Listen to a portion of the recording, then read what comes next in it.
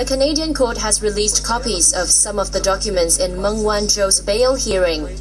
The court learned that out of the 3 Hong Kong SAR passports possessed by Meng, this one, valid until 2021, is the latest one issued to her. However, court documents showed that Meng used an older SAR passport while in transit in Vancouver.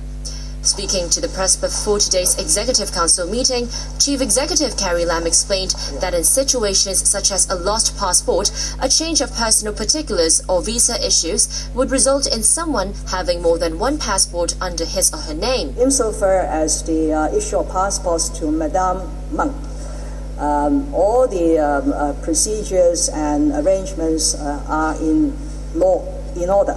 So she has been issued a few passports over a period since she has obtained the Hong Kong permanent resident status because of the specified circumstances that I have explained.